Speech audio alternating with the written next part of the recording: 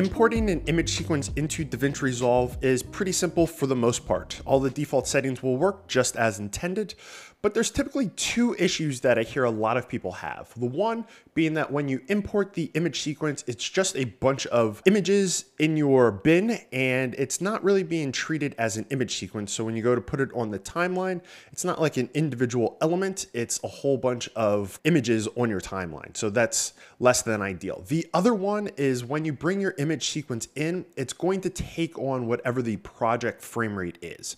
And depending on what you're working on, let's say if it's stop motion, that's typically the frame rate's a lot slower. But let's say you're putting it onto a timeline that is 60 frames per second. It's just going to take on that 60 frames per second for that image sequence. I'll quickly show you how to take the image sequence and change its individual frame rate.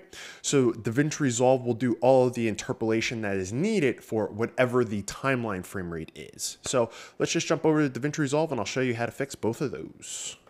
All right, so over here into DaVinci Resolve, you can really bring an image sequence in any way you want to. You can just drag it from your file explorer, finder, whatever it may be, or you can actually go through the media page and bring it in this way. So I'm just going to go through the media page because this is where one of those settings are.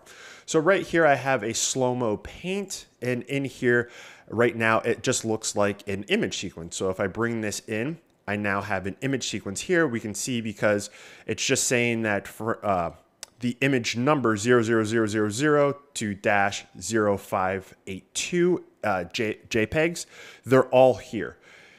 If you don't see it like that, so maybe you would see it, and I'll quickly show you. When we come over here, we can see that now it's just showing up as individual files.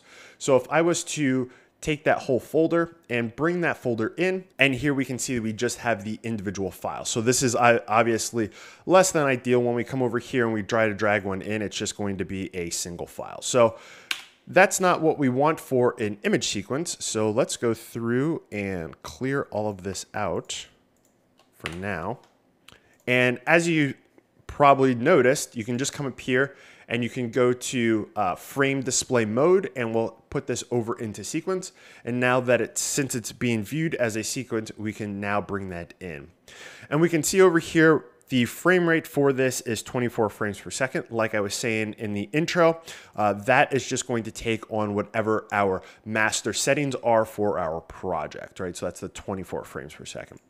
If we were to play this back, maybe that is the frame rate that you want, but if it's not the frame rate you want and you want this particular image sequence to be a different frame rate, all we have to do is right click on it and go into clip attributes. And here we have the video frame rate. We can switch this to whatever it is that we want. So let's say it was supposed to be a 60 frames per second, and now we play it back. It's going to play back at 60 frames, all of those.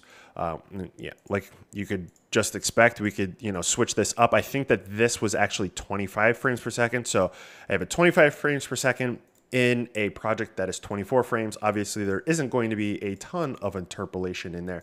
And now it's just being treated like a single image, or excuse me, like a single video file. So then we would just be able to use this and cut this just like you would think we would be able to. As you can see up here, it also says 25. We don't have to go back to the media page to change that. We can just right click on any of these, go into clip attributes, and go in and change this according.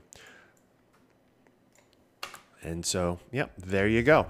So there you have it. That's importing an image sequence and the couple of issues that you might encounter when doing so. Hopefully you guys enjoyed this. If you do want to know more about DaVinci Resolve, I would definitely suggest taking a look at the link in the description to my website, where I have over 30 hours of course material going over DaVinci Resolve. I also offer free titles on there. And if you want some more than just titles, I do offer transition slideshows, callouts, and stuff like that. With that being said, my name's JR. Thanks so much for watching. Until next one, guys. Peace.